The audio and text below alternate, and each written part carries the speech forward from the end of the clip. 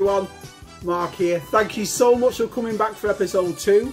Basically, if there's anyone new, it's called Welcome. This is a channel where we cover all sorts of stuff, just pop culture and things in general, basically. Now, I must talk about last week's video. I've had a great response. It was absolutely fantastic. Thank you all so much for your kind words and your support. But don't get me wrong, YouTube won't change me. I'll always be the same person I always was back then.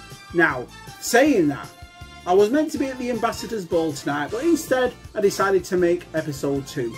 But it's what to make episode 2 about. I could do a book review again. Do you remember when he said, "I've got it an incher"? And maybe I should come up with some sort of gimmick to invite and entice more people into my channel. Hi, today we're going to review this. But first of all, we're going to start with a toy review. So let's go to the front door and see what came today.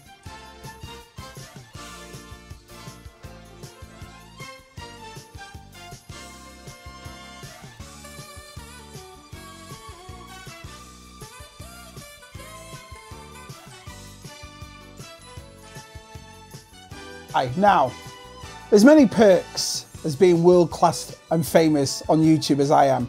One of the perks is that people send you stuff to review, but I might be the first on YouTube to do this. The new playset for Star Wars. Look at this thing. There is so much to do on this. It's ridiculous how good it is. So I'm going to show you. We've got a bunch of Star Wars figures, original, obviously. And what we're going to do is put them on here and show you all the things that this thing does. It is amazing. So, first of all, we've got Boba Fett. Boba Fett can stand there. He can stand there. Amazing what it can do. Look at it. I mean, kids are going to love this. Hours and hours of enjoyment and fun. Watch this. Chewbacca can walk up the stairs. And he can walk down the stairs. It's amazing. He can stand there. We'll get Leia. Leia can talk to Boba Fett. Hello down there. Hello up there. It even comes with a playground set on the top. So you can take a stormtrooper and you can make him swing. Look. Look at this. Just like the playground when we were kids. It's absolutely fantastic. Hours and hours of play. I mean, so many activities. You can get your carbon and you can stick it in there. And then you can take it out. It's unbelievable. It's unbelievable what you can do. Darth Vader, for example, can stand up here and then he can go under here and he can play hide and seek. Darth, where are you? I'm hiding. You'll never find him. There's so much to do on this playset. To me, 5 out of 5. Absolutely fantastic. Worth the $500,000 that it is. And the nicest thing is because it's so cheap, you can buy 2 of them.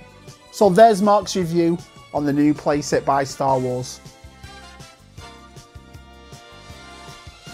We're nearly at the end of episode 2. Don't forget, at the end of this video there's the gallery and also my shout out. Thank you all so much for coming and watching. If you want to like and subscribe, that's fantastic. Also, we have a Patreon and we have a Twitter that you can find on my site. Thanks a lot everybody. We'll see you in episode 3.